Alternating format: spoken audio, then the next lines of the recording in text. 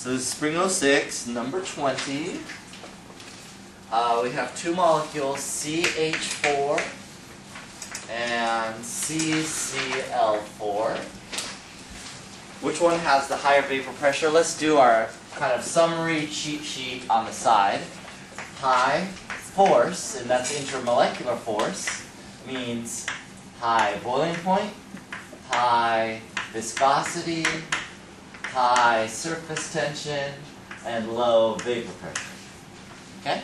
So that's our little cheat sheet there. We're looking in this first part for the highest vapor pressure. So for high vapor pressure, that means low force. So which one has the lowest force? Yeah, let's first do what's the dominant force in both. They're both London. So they're both London. Then we want to look at which ones to have the smaller force, the one that's smaller. And CH4 is the smaller one because hydrogen is smaller, so that one will have the highest vapor pressure.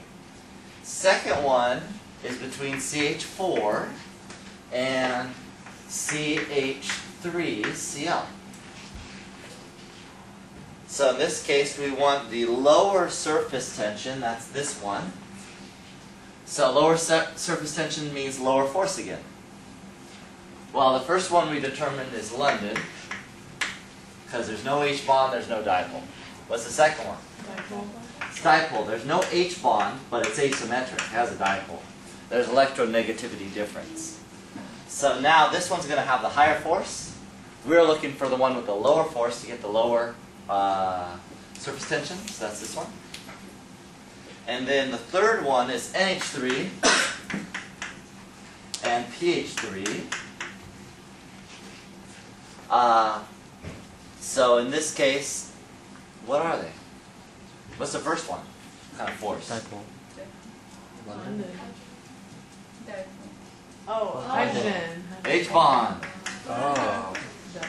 There's a hydrogen with on a nitrogen, which is an electronegative element. So, yeah. That one's very strong. What's this one? Is it asymmetric? pH3 has what shape? Trigonal pyramidal.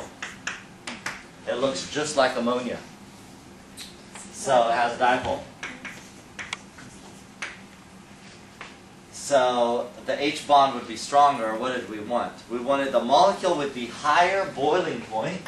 Higher boiling point means higher force. The one with the H bond is going to take it.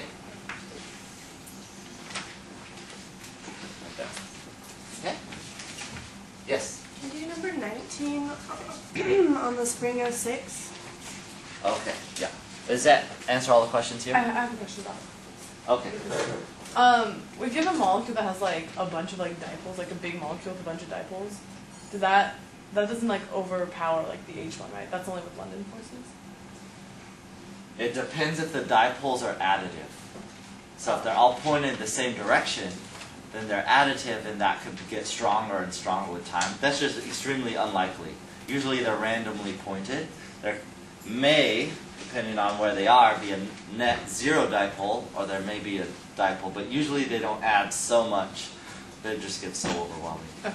The H bond could get stronger and stronger if there's just more, say, OH groups on a given molecule. Then the H bond can So get something stronger. with two OH groups would have a stronger hydrogen bond than something without one OH group. Yeah, the intermolecular force. Each H bond would still be the same strength, but the overall intermolecular force would be stronger. Okay.